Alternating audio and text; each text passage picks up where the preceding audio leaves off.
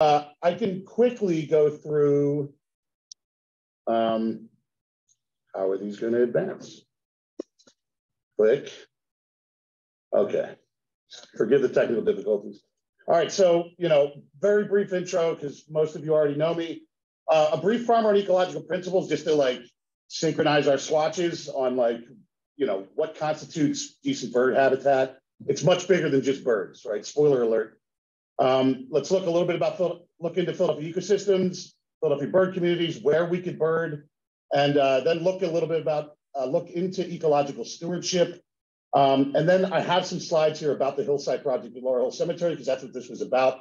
And we could disregard the Great Backyard Bird Count. Hopefully you guys did participate. That's a goner. So here's me, local guy, Philadelphia, Delaware County, my whole life. I briefly lived in the Pine Barrens, but Delco drew me back.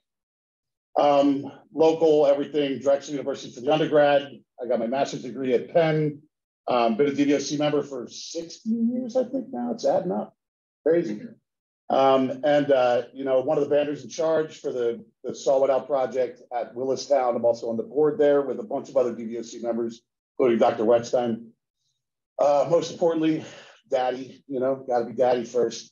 I've had the great pleasure of teaching ornithology at Penn and an ecosystems class for the Master's of Landscape Architecture at Temple in recent years. I used to work for AES, it was an ecological restoration firm. We were bought by a bigger ecological restoration firm called RES. This is their mission and stuff. They do large scale ecological restoration. A lot of it's tied to mitigation. So it's like this bridging the gap between, industrial stuff and economic advancement, the offsets to do ecological restoration. For example, like the turnpike is going to impact 15.01 acre wetlands by expanding a lane. We'll proactively understand that, find a space that makes sense, and do a 10-acre wetland versus a bunch of real little ones to have a more meaningful actual mitigation versus like these little one-offs where we put a fence around it and it turns into a fragmite pit that nobody, birds or people can enjoy. And they get some pretty heavy stats, millions of trees planted, 600 miles of stream in the United States that's been restored, a whole bunch of cool stuff. So I enjoy the work I do. So this is where birding and avifaunal ecology meet. I know every one of you in here and listening, and if you haven't yet, you will if you keep birding. You know by experience that birds are phenomenal indicators of ecosystem conditions.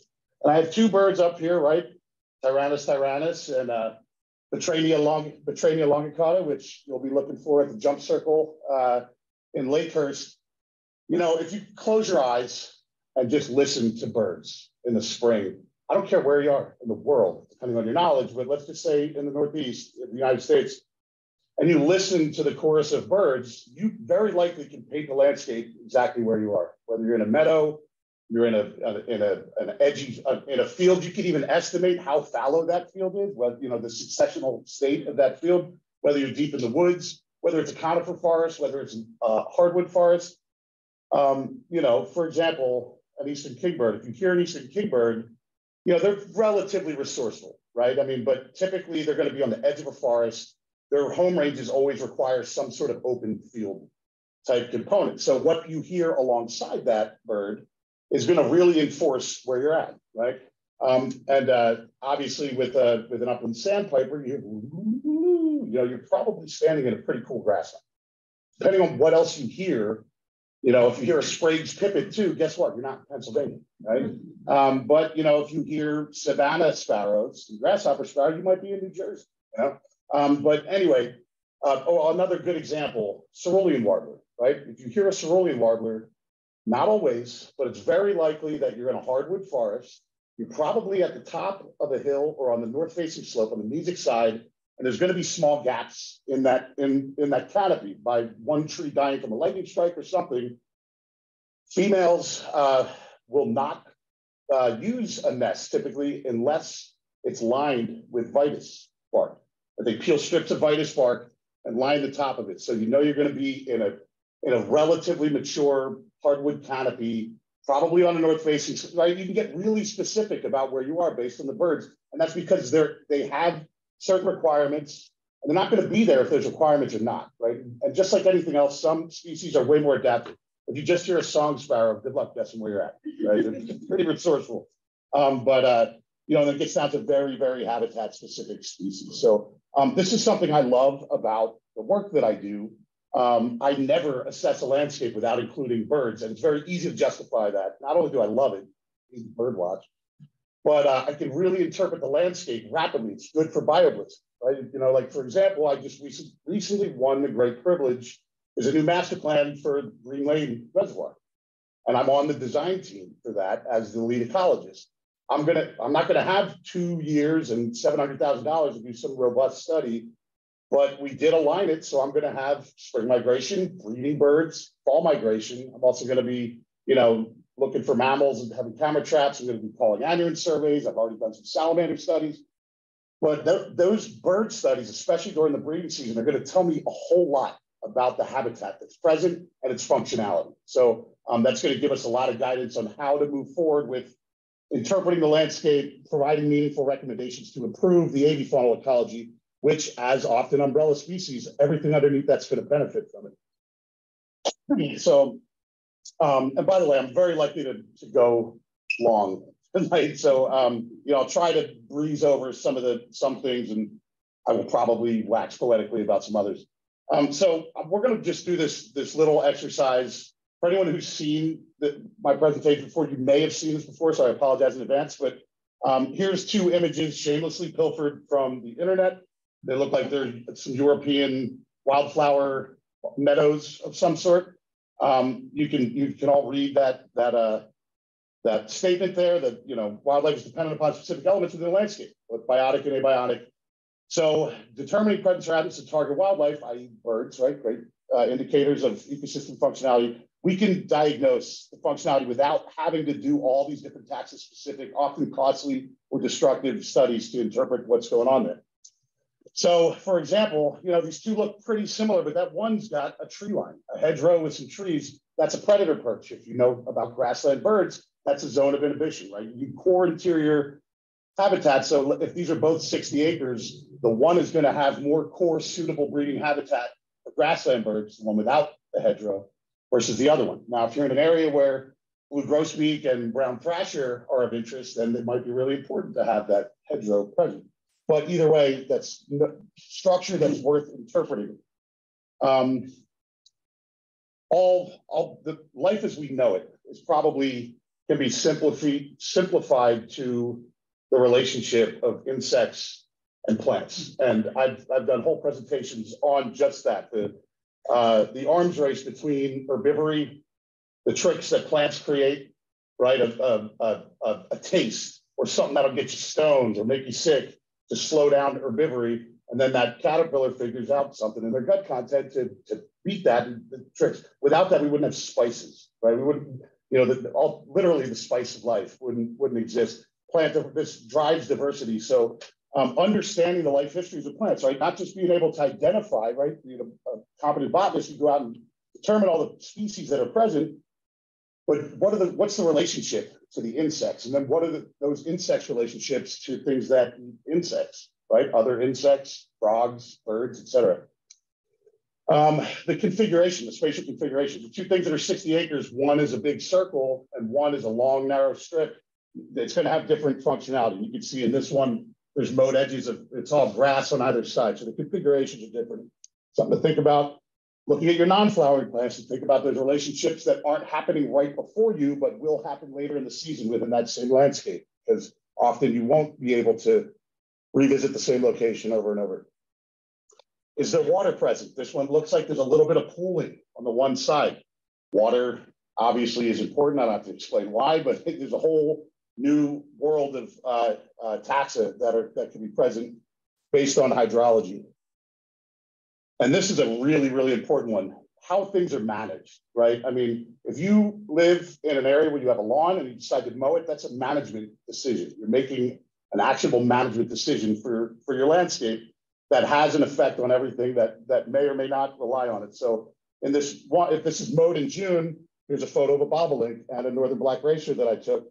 Both of those species would suffer significantly, talking about destruction of a nest potentially if you're mowing at the wrong time, or physical, you know, if a racer or another snake can't get away from the mower, it's going to get chopped up. Box turtles is the plight of box turtles, sadly. And then soils. Soils are like everything. And so this is the frosted elfin, you know, one of many moth species that rely on a good thatch layer, and then, you know, the soil beneath to have a cocoon to overwinter to complete their annual cycle. So just going through some basics, you know, simple ways to look at the landscape instead of just walking in there and pulling out the binoculars and just thinking about birds. I encourage you to try and think about the connections greater if you don't already. And then again, here's another real basic about ecology, right? Food, shelter, water, mates, places to raise young or nest. These things are all critical, and everything you do within the landscape affects these relationships. That means the way that we manage our parks, whether we decide to mow areas or retire them. What does retiring them look like? Are we stewarding that to be a warm season grass meadow? Are we stewarding it to be, or are we not stewarding it at all and it's just going to become knotweed and mugwort, right? These things are important.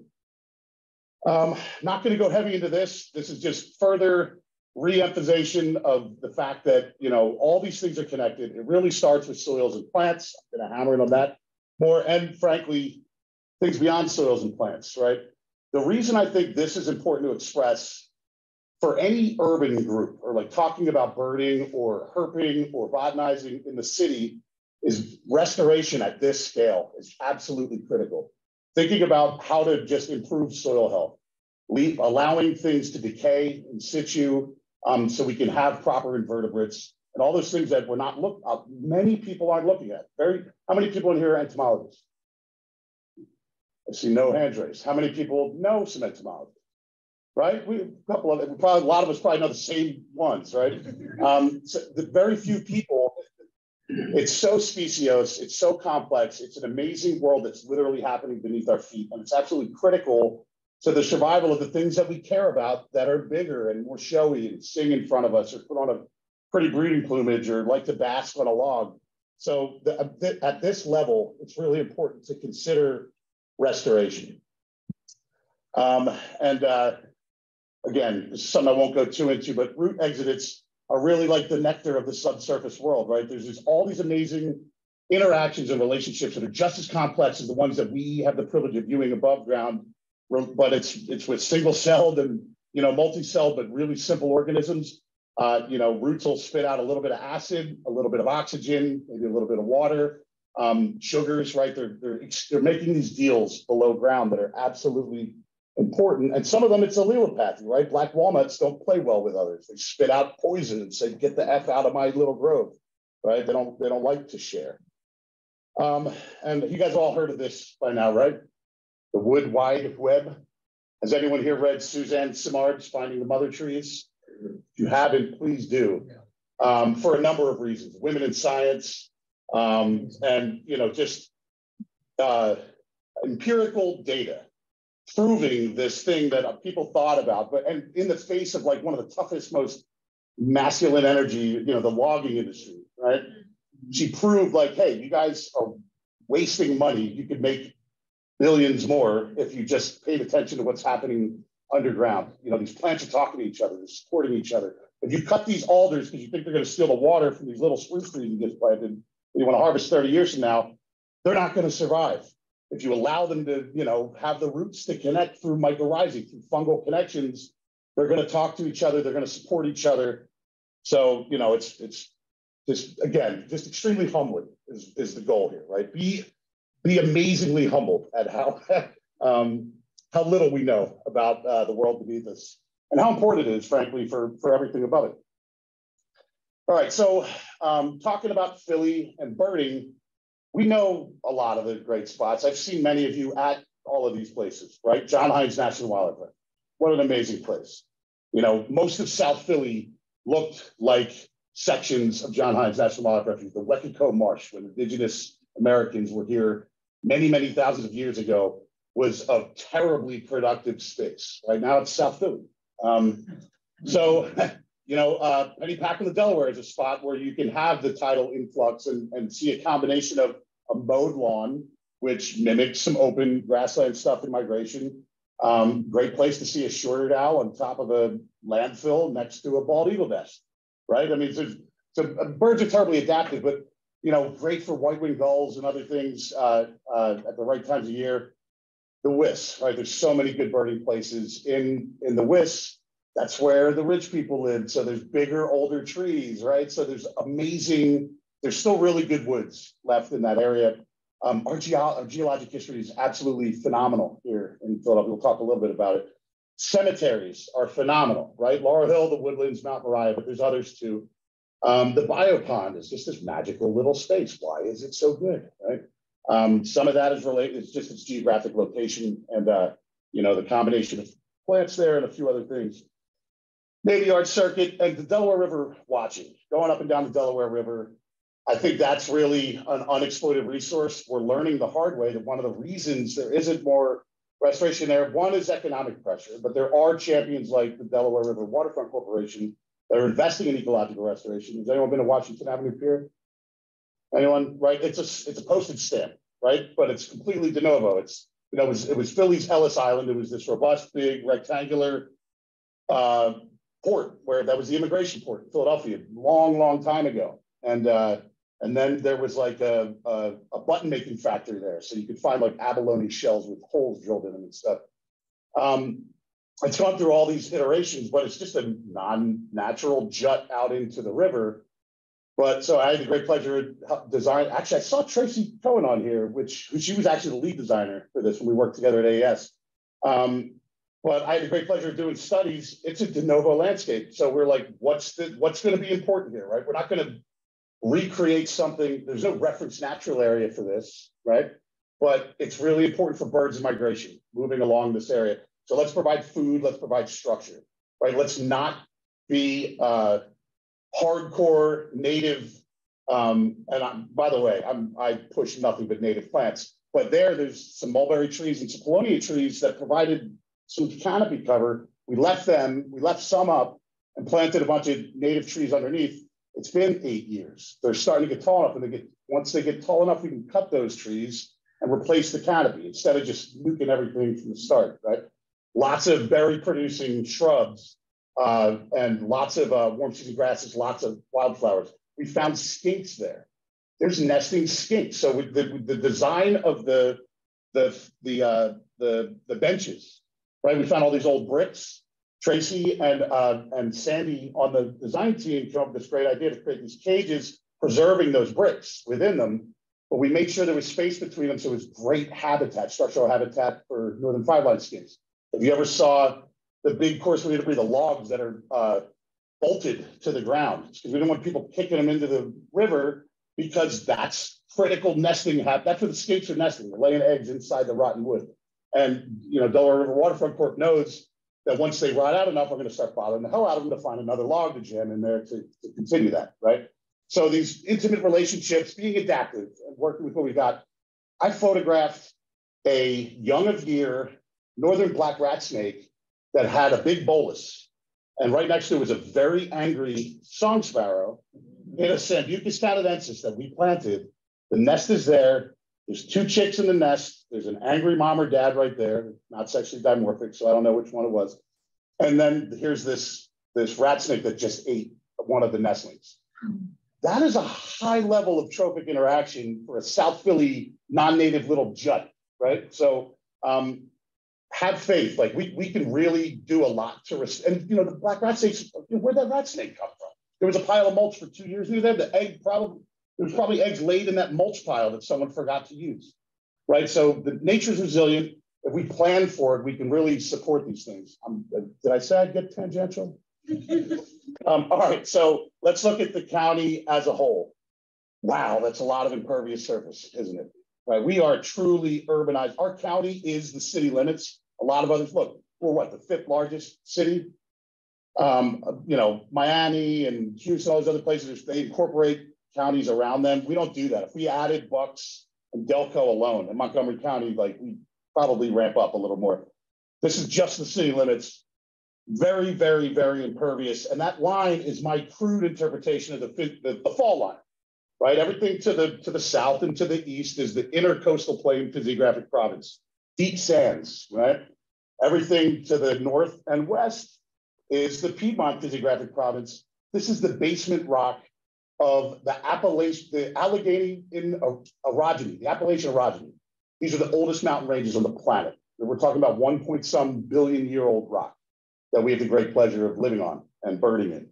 So luckily there are still some green spaces. Fairmount Park is one of the biggest city park systems in the country. Absolutely amazing that we have that resource.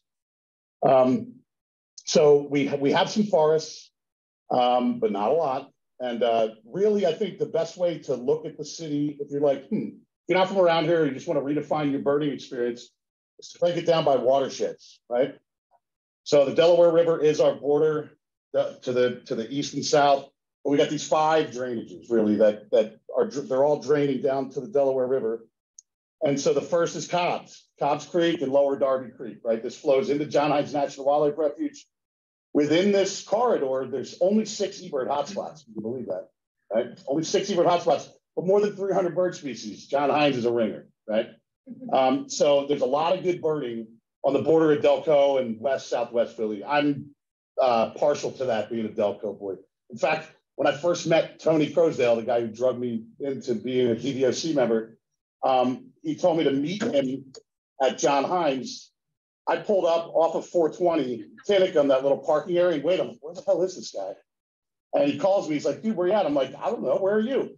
He's like, I'm at Hines. I'm like, no, you're not. I'm here. He's like, dude, there's a whole ass building. And like, I didn't even know. I literally didn't know. I just knew the Delco entrance from riding a bike there when I was a kid, you know?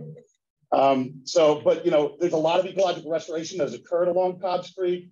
Again, Plug and Tony and Philly Parks and Rec and the Water Department, Cobb's Creek Community Environmental Education Center. There's a highly contentious thing going on right now with the implementation of a master plan for a golf course. Silver lining, guys, there's going to be a huge wetland and stream restoration as a part of that. It better continue to be a part of that because that's going to be a saving grace. A lot of mature trees were lost, mature oaks and hickories, and that's a tough blow. But the plan for the stream restoration is going to remove, I don't know how many tons of legacy sediments and increase the stormwater holding capacity. Many neighborhoods, underserved neighborhoods flood along this corridor.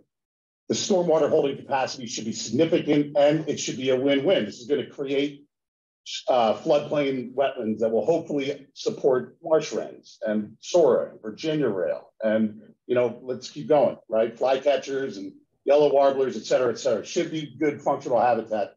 So, the forever optimist in me is holding on to that, hopefully being something that we can enjoy as a functional improvement to this area. But it is at the expense of a pretty significant upland forest. How toxic is the sediment they're removing? I don't know. I'm not involved in it, but the sediment is probably has. I mean, what's the farming legacy, right? I mean, but you're looking at soil loss up watershed for 100+ years. So it depends on what industries are there, et cetera. There's we're finding these PFAS things everywhere, right? So there's probably going to be toxins, right? It's on the border of West Philly and Upper Darby. So, we'll see. But only 6 eBird hotspots. Now, this is the biggest watershed in the city, right? The Schuylkill, which includes Wissahickon. Most of Fairmount Park is defined by being on one side or the other, right? So it tells you the lion's share of Fairmount Park is within this watershed. We got the widest forested sections in the city are in the Wiss. When it reaches the coastal plain, it's dramatically different, right? I mean, yes, we got Bartram's Gardens. We have a couple cool little natural areas, but it's really a strong industrial legacy and high density, low income housing throughout the lower portion of the Schuylkill, including my dad's neighborhood, so they were called the Schuylkill River Rats. You would shoot arrows at each other because they're dumbasses, but, really little pocket parks and just, hardly any trees, right?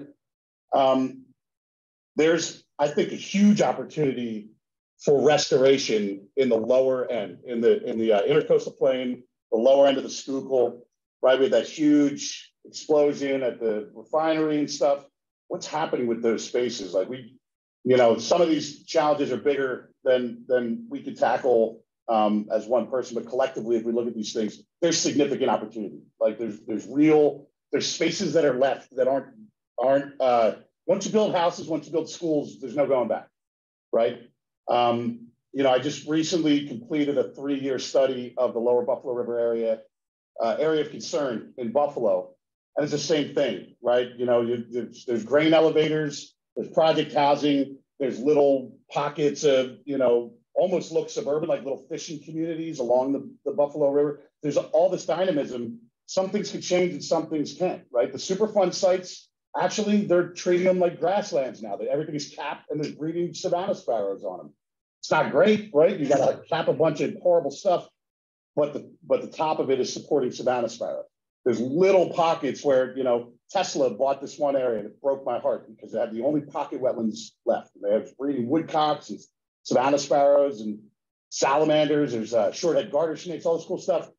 Nothing that would have prevented them from buying and developing that, but we pestered the hell out of them and they gave us a buffer and they said, look, if you want to come up with the funding to manage that as a natural area, have at it.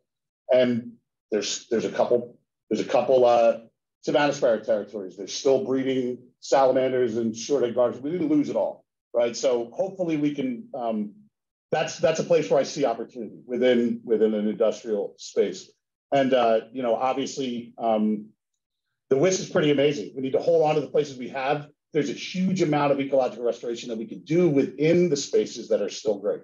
Carpenter's Woods is amazing, but there's invasive species that could be contended, right? And so working with the city, talking to folks like Max Blaustein, hey Max, to earmark native plants to be planted in these areas to restore missing structure, right? Younger trees, shrub diversity, I think is really important to increase the quality of our habitat for breeding birds and migratory birds. This is, someone mentioned Robin Irizarry. This is, every time I think of this watershed, I think of Robin.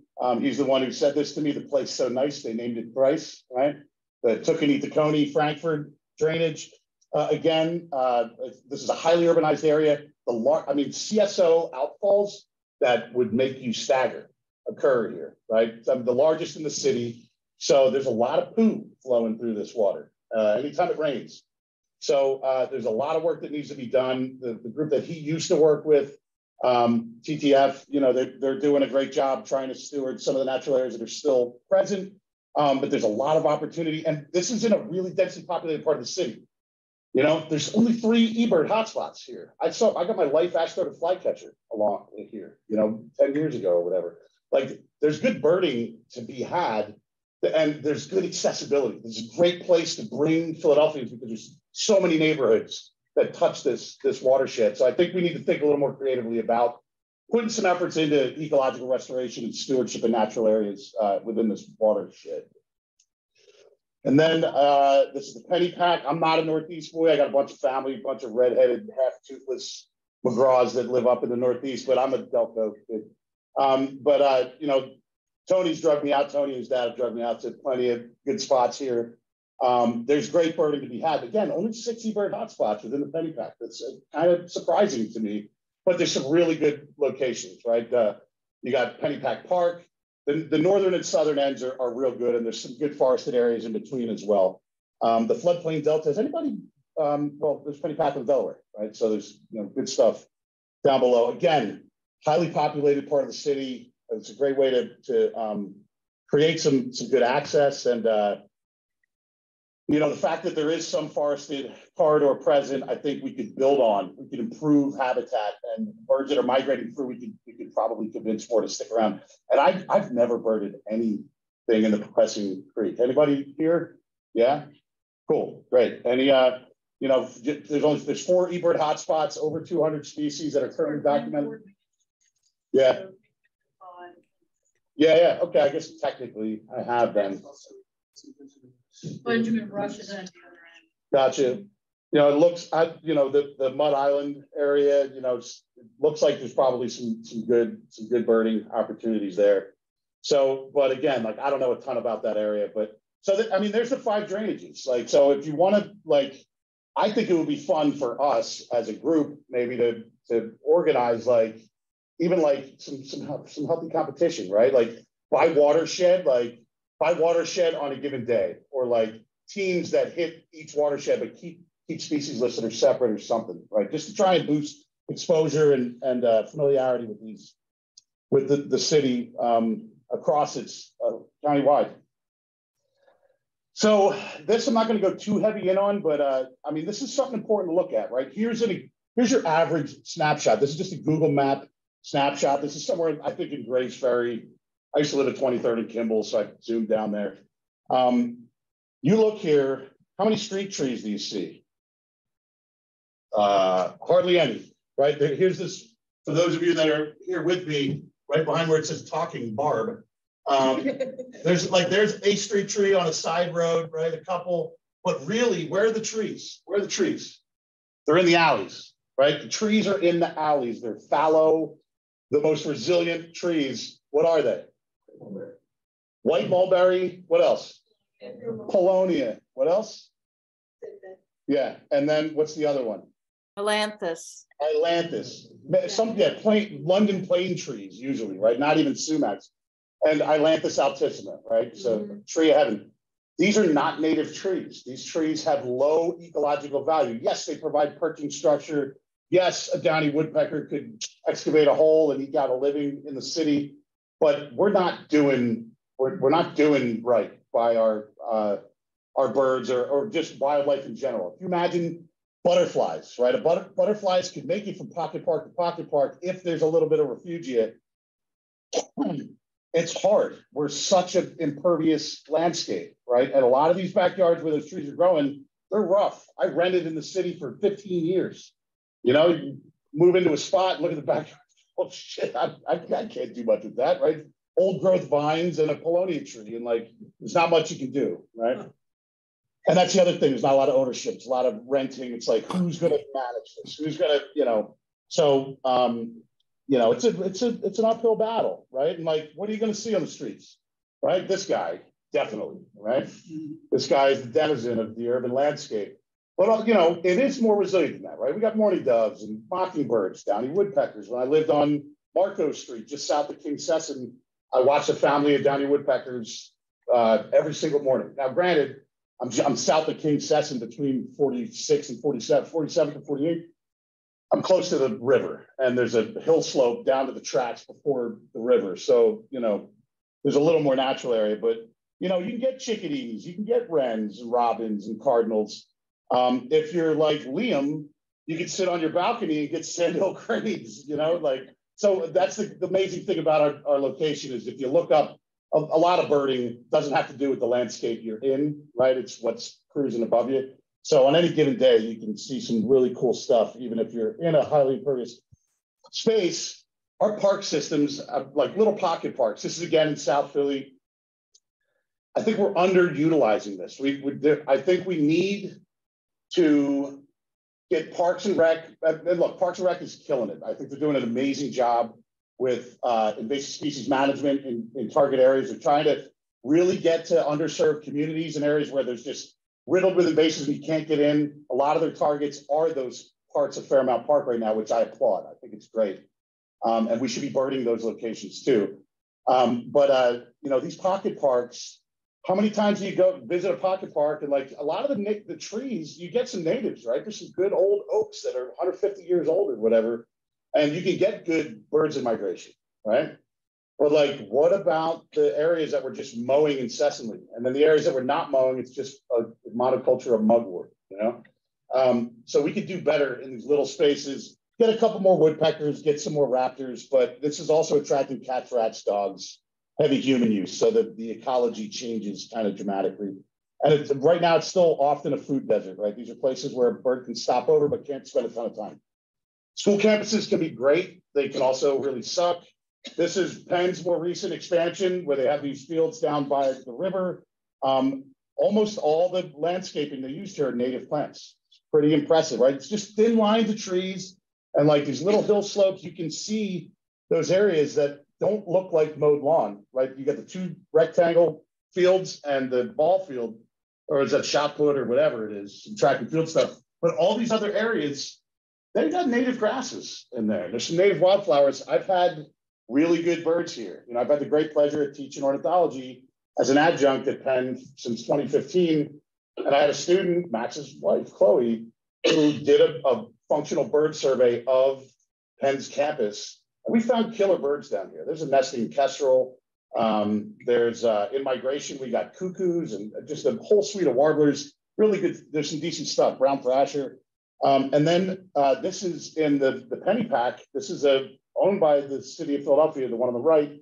That's that farm school. What's the name of that place? Fox Chase. Fox Chase. Yeah, thanks. You know, again, there's kestrel there. There's really good birds. You can get great raptors in the sky, but just subtle management, right? If they just manage those fields a little differently, they could support meadowlark and savanna sparrow every year through the breeding season. It's not happening right now, is it? Am I wrong? No, it's not. Right? They show up every now and again, and then they disappear in migration. That's it. They mow twice a year because they need to supply the hay to the other farms. Right. So they supply the hay, but Fernando, the new farmer, is going to do whatever that's called, pasture, right? So we put all these and stuff. You're bringing cows to the landscape? Well, yes, they have cows. I know, but are they going to move them? They're moving them. This year is going to be the first year. I'd love to talk to him. And by the way, sorry, this is another thing I wanted to mention up front. You know, I love this group. There's a lot of peer pressure here because I care about you guys so much, you two and out there in the virtual world. There's so many topics I would love to talk about. This isn't my strongest topic. Like I've been doing grassland bird research related to adaptive multi-paddock grazing with cattle. There's a 4-part docuseries that's coming out soon. I'm in a movie, guys. Hey. But like it's meaningful stuff. We're publishing a paper in the Journal of Environmental Management. And then I'm also doing research with regenerative agriculture. This is all to save grassland birds. It's bigger than Philly, but it's a topic that's exciting. And I want to share that with you guys. So you guys got to invite me back to do a more exciting presentation. If you guys don't mind, sometime later in the year or something. Make sure they have a link to your trailer for the. Yeah. If I don't totally exhaust everyone's time and mental capacity with my ramblings, we can maybe even play it real quick before I split. It's a 3-minute trailer. But anyway, like that's an example of how management, like the removal of some of those tree lines, right? Just some subtle management. And if we cycled cattle through and we gave, I don't think it's big enough to give 60 days of rest, right? It depends. Fernando would have to be real aggressive with the approach to move the paddocks, which is doable, right? I'd love to talk to him and try and empower that and share some resources for him, you know? Anyway, yeah, there's room to stay in these spaces more so than we already are. I think again, this is just a double down on that. A lot of planted conifers, native or not, are going to support chipping sparrows and American goldfinches. You can get big days in migration on these campuses. Like, you know, all of us should be birding in May, right? May is just such a sweet time, and we all just want to go to. And what's that? End April. Yes, absolutely. Thank you. You know, we all want to go rush to Cape May and all these other killer places, and we should. But we should take some time to bird in our backyard too. And think about, don't just do an eBird list and then forget about it, or just take that one cool picture and post it on Facebook and be a star for the day, right? Like, think about what it means. That's my Wednesday morning walk. Oh, okay, great. Right? So we walk, if you look at the top right corner of the Fox Chase farm. Yeah. We're coming out of the woods, and then we're making that loop. We're kind of going the fence line there. Cool. And we do it 8 weeks in a row. That's great. So, and how many years years have you been doing that? 5, probably. Can we compile those data to see what's showing up and not sticking around that should stick around? How many American red stars are breeding in those woods? Any? How many wood thrush nests? There should be some. No, there's tons. Yeah, right. So wood thrush, but what about, you know, scarlet tanager, American red star, ovenbird, you know, like, and I guarantee, just thinking strategically, like, wow, if we got our hands on 30, you know, 2-gallon trees and planted them in this area and protected them from deer, I bet within 5 years we could get a red star to nest in.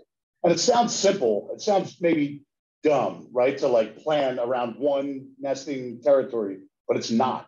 And if you get that, if that bird shows up, that's an indicator of things happening that are much greater than just that bird nesting there. So, but like that level of intimate data within a landscape, you're birding an area for years, you see things showing up in migration, and then it goes silent in the summer.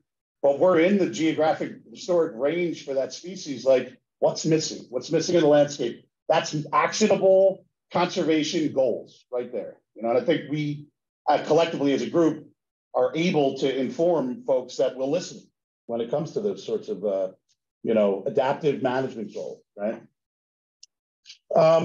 This is another one when we think about this, like, to the right, you're looking at the woodlands and the biopond, that little postage stamp that's closed canopy.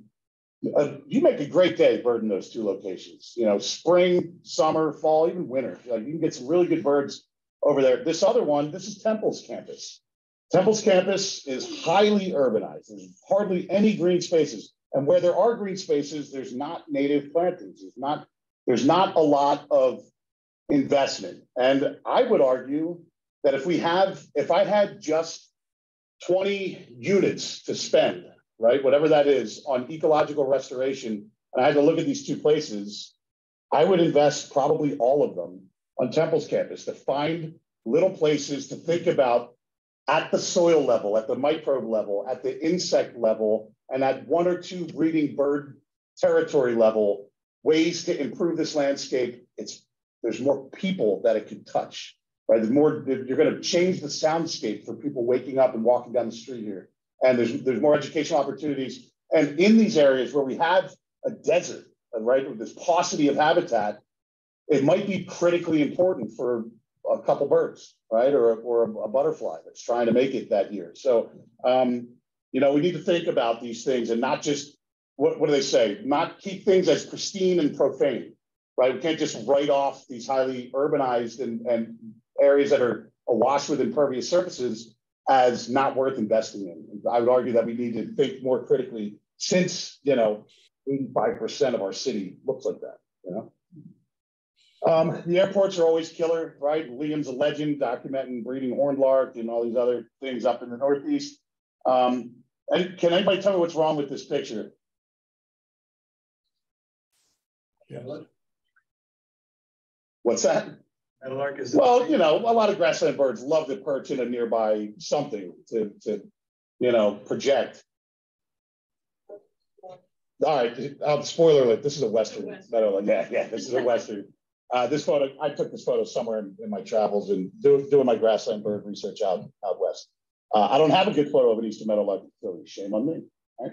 But maybe shame on us. We should be creating functional breeding bird habitat. Here's the thing about airports. So I'm an FAA qualified airport wildlife biologist.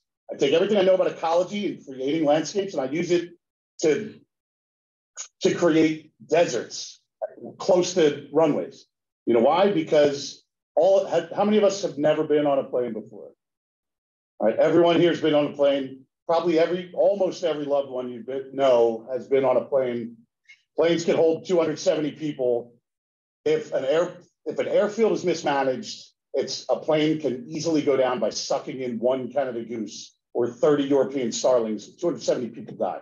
Right, that affects 270 families. That's an important thing. We use air travel currently. And this becomes even more important when you're doing research in Hawaii, right? A remote island archipelago where unless you're on a boat, like you rely regularly, daily, people take multiple daily flights. So I think it's important that we manage these spaces to be safe for flight. However, without going too deep into that world, the big issues for flight safety are big birds, flocking birds, and big flocking birds, right? So you don't want to promote habitat for big flocking birds like Nene or Canada goose, or make some killer duck pond at the end of a runway. However, you could create killer grassland bird habitat for savanna sparrows and grasshopper sparrows, and these species that don't tend to congregate in huge numbers, right? There's a grass height that if you make it just too tall, European starlings and blackbirds in migration won't land and forage in it because their lookouts can't get tall enough and look out, right? So it becomes unsafe for them to land, so they won't aggregate in the fall or late summer, more importantly. So there's ways to manage these habitats where they're actually really good grassland bird habitat, and you're supporting species that are not big and don't flock, right? So again, there's some missed opportunities at both of the major airports in our region. And then we do have killer meadows: Dixon, Zandora, Houston Meadow. I love the small meadow at Bartram's Garden. It pulls in savanna sparrows and stuff in migration, which is killer because it's just a postage stamp. So any little space but like Houston Meadow, it's 100% switchgrass pretty much, right? There's a low ecological value as far as grasslands go, right? And I've talked to folks up there about that. Like, we should be strategically killing some switchgrass and planting wildflowers and like diversifying the structure within that space. Maybe it's not going to be the best thing for grassland birds, but it could be killer for butterflies, dragonflies, a whole, toads and other wildlife, right? So, I saw you the day I took this photograph. I have the same photo. Yeah, right. This is in Pennypack. Here's a classic example of a Philadelphia birding day, right? Old growth English ivy climbing up a once native tree that's been killed by the ivy with an amazing bird hiding in it. So, Fairmount Park, we have an amazing mature hardwood forest community, right? We got a lot of really good trees, a lot of good oaks, a lot of good hickories, beech forests, right? A lot of good American mass producing trees that have huge wildlife value, but underneath is shit, part of my language, right? We have old growth Lonicera macchii, honeysuckle, most of the shrubs, most of the vines, and most of the forbs are non-native, right? And I don't have to explain it to you guys. It's painfully simplified in these historically really diverse areas. Walking past that passenger pigeon display, right? It's Aracema triphyllum, and probably trying to do two different Solomon seal, both false and true Solomon seal. Mitchell repens, and there's a bunch of native plants that used to occur, Duribias and Sympiotricums and Solidagos that were missing in the landscape, both the forested and the open edges and open meadows. And deer management is a part of that, right? Or too much herbivory from mammals. But really it's the invasive plants and invasive plant management. And there are champions at Philadelphia Parks and Rec and with the native plant nursery, Max, and the folks that he hires on a seasonal basis to work with him that are doing good work. And like my company, we've been lucky enough to help, kill invasives and usually often with projects, we'll eradicate invasives and then plant new plants and steward that space thereafter. But with Philly Parks and Rec, because we have a native plant nursery, we typically just kill the invasives and then they come in and plant stuff and put some fences up or whatever. But, it's working, but there's so much more. And I think we, again, could help prioritize, right? We could help look at the map. There's only a limited amount of resources every year. But, for the long haul, we could lay out a framework for 20 years that might cover 80% of Fairmount Park with, thoughtful, meaningful implementation, restoring that structure. We have just old trees. There's no, once those trees age out, we're in for some trouble, right? Because we don't have tree regeneration because of herbivory and all these other reasons. So we have this great resource, but we need to think about the future.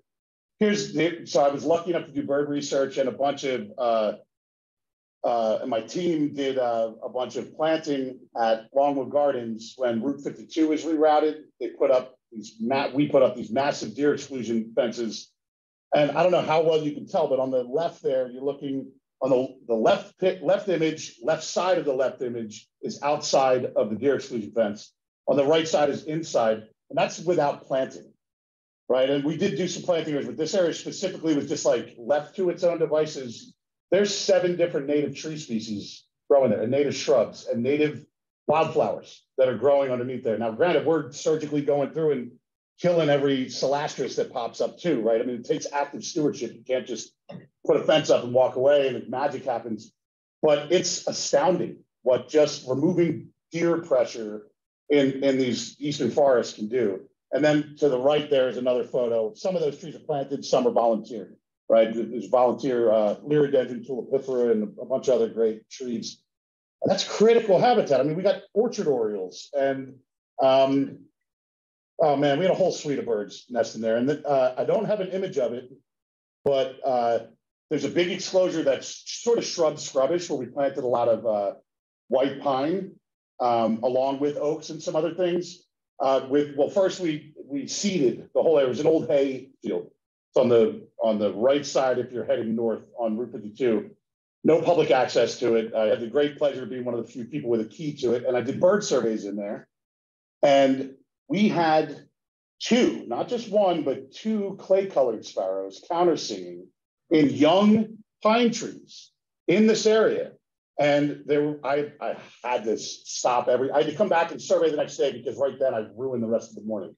I just stopped, right? And I watched them, and one was actively trying to build a nest, and there was a song sparrow that hated it and was a total dick and was harassing him while he's trying to build a nest.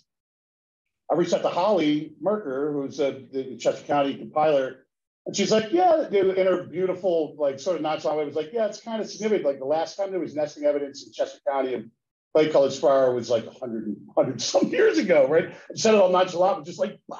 Now they didn't stick around, but they tried, right? So like, again, like the possibilities, right?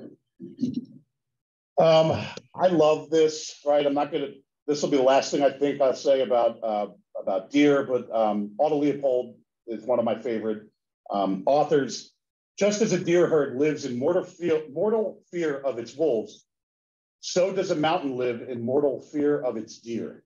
And perhaps with better cause, for while a buck pulled down by wolves can be replaced in 2 or 3 years, a range pulled down by too many deer may fail of replacement in as many decades. And it's true. And every time we,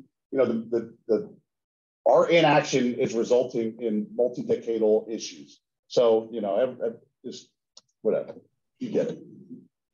Cemeteries, I had the great pleasure of working at Greenwood Cemetery in Brooklyn to do bird surveys, killer birds, the magic trees, right? They had one place they called the magic tree.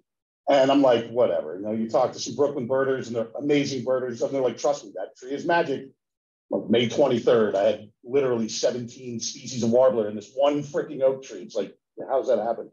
But similar scenario, mowed lawn underneath, but it's an arboretum, killer trees like Laurel Hill, right? Just beautiful, beautiful, amazing tree specimens with a lot of mowed lawn underneath. A lot of it needs to stay mowed, right? So people can access and visit their loved ones' places of rest. But especially at Greenwood, there's some areas that nobody visits, right? And like there's the stewardship has gone fallow. So they're like, okay, like maybe we can convert this to a warm season grass. And like, we can't mow it. We got to come in with weed whackers because there's tombstones from the 1800s that are peppered in there. Well, they're supporting bobolinks in mass in migration in Brooklyn, right? So it's pretty amazing what you can do in these spaces. Laurel Hill Cemetery is championing that right now. They just invested in this project. I don't know. I'm probably already too long. How much time is left? Not much. All right. Any? 6 minutes. 6 minutes, Dougie Fresh. All right. So I probably won't talk too much about it, but how many of you driven on Kelly Drive and you see what looks like a big diaper on the hill slope? Yeah. So that's eradication of English ivy, mugwort, a bunch of other things, but most importantly, the English ivy that has been simplifying that landscape forever, right? For a long, long time. Underneath that are rock outcrops of Wissahickon schist and gneiss, is 1 billion-year-old rock that had lithophilic plants like wild columbine and all this amazing stuff growing on it, interspersed with the amazing hardwood forest community. Dramatic killer looks over the Schuylkill and over into the burbs. And it's just the place is amazing. We killed off that stuff. We used chemical, we used herbicide to kill the invasives. We then sprayed some mulch to put a little bit of soil down. And by the way, it was Larry Weiner and Associates that designed this. My company just implemented it. Often we'll do the design and the build and the maintenance for this particular project. Larry Weiner Associates, which are amazing, by the way. If you don't know them, they're an amazing group here in Philly. They designed the plant palette and the whole process. So there was like the spraying of some soil. I don't know if it was hydroseeded, if we had the native plant seed within that, or we hand distributed afterwards. And then there's some silt socks, and then that's a coconut fiber. It's a e-matting, erosion control. So, and I drove past it, was it yesterday? There's some areas where you're starting to see some green pushing through. It's going to take a little while before that looks like a killer meadow, 2-3 years, you know. But some things will flower this year. It'll green up, you know, that's the type of things that we can do. Here's a little pocket in my front yard. You could do this in any West Philly front yard. And I mean, even in the Northeast where you got a postage stamp for a front yard, it could look like that. You could support a ton of native critters and you do that good work for your soil just by enjoying plants, right? And so again, pocket parks, industrial areas, the park system, the open water stuff I could go on forever about. Right now we're trying to get permitted the first ever freshwater tidal wetland restoration project along the city of Philadelphia in the river, right? So in between the piers by Walmart, there's 4 piers, the fishing pier, which is like all concrete, the pier below it, and the 2 piers above it, that whole space, we've been working now for 2.5 years, working with NOAA, U.S. Fish and Wildlife, PA Fish and Boat Commission, DEP, Philadelphia Water Department doing robust studies. And it's looking like this may be a pilot for what hopefully will be more ecological restoration, tidal wetland restoration, mud flats, and creating some rad stuff. So hopefully that'll be a killer birding destination, which, you know, reaches, you know, only 70,000 people in South Philly, but, you know, it's reasonably accessible to. Here's some plant species. How many of you know Doug Tallamy? Doug Tallamy, amazing, right? So this is directly from his spreadsheets. Just the genus of oaks support at a minimum 534 lepidopteran species, right? So, you know, if we had a longer time to chat, like we could go on and on about how many of these are really important within our landscape and within each physiographic province too. Because we have the fall line right in the city, we can plant really diverse plant communities that were historically present within the city, which is kind of amazing. Which have great value for different critters. And then here's some understory trees and shrubs that I recommend. This is like, you know, if you're going to do some planting in your yard, select these things, you know. And then here's some wildflowers, some forb species. Again, at the genus level, you know, Solidago, you can tell it's old. It says Aster instead of Symbioticum. You know, but like, you know, there's with each one of these, there's multiple species that are relevant to our area. And if you go on, I mean, you're familiar with the USDA plants website, good, right? If you're not, use this, right? If you see something you think is cool, check and see if it's native to your county. You can zoom right in and look and see if it's native to the county. I'm just going to blaze right through this, forget all this. But this is, you know, here's the existing conditions, right? Steep slope overlooking Kelly Drive. Look at all that ivy, right? And there's gorgeous trees. And then there's roots, right? There's some sumac. We saved all the sumac. We didn't kill one sumac, just these invasive of ivy and stuff. And like here, you can see like there's some great sumac there, but also the ivy. Here's the design for the whole thing, design precedents. Here's some cool upland mixed hardwood forest and native upland river associated meadow habitats, blah, blah, blah. Like we come up with ecological justifications for what our goals are. Plant selection. Here's my guys tied in up top. We had to belay in and stuff because it's steep slopes and you're going to get run over if you fall into Kelly Drive. It's guarantee. You know, this is phase 1, right? This is the area that we did. So on either side of Hunting Ave, along Kelly Drive, here's some of the design specs, blah, blah, blah. And like, whoops, you know, here you can see some of the finished product. And like right here, you can see this is all brown. This was all ivy.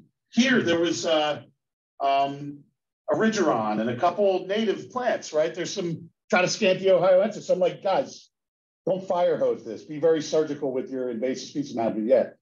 So you're doing carry over Kelly Drive to the riverbank side at all? Or? No, it's not the cemetery's property. It'd be great to, right? I mean, that's a conversation we should have with the city. Right. So now it looks like this, like it's all diapered up, but trust me, this is gonna look killer. We did some ecological monitoring, right?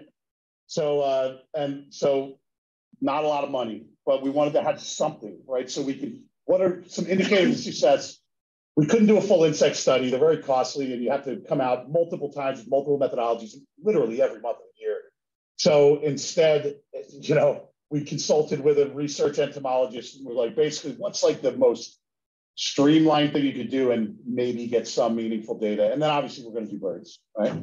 And he was like, look at Hymenoptera, right? Do some bee bowls and some sweeps, and just repeat that, you know, each year, you know, pre, during, and post construction. So we found 12 species of Hymenoptera. We shared the bycatch with other scientists, so those things are identified, flower flies and other species that aren't within our target taxa. We didn't just throw them out, right? And there's some cool stuff, right? There's kleptoparasitic wasps and, you know, some cool stuff. And you can see me standing there, set up a bee bowl in just a monoculture of English ivy. And, you know, with 6 points, we got 45 species doing 18 of which we confirmed breeding on the site. Mostly generalist passerine, but, you know, the gray catbirds are loving that sumac. And look at this male Baltimore Oriole.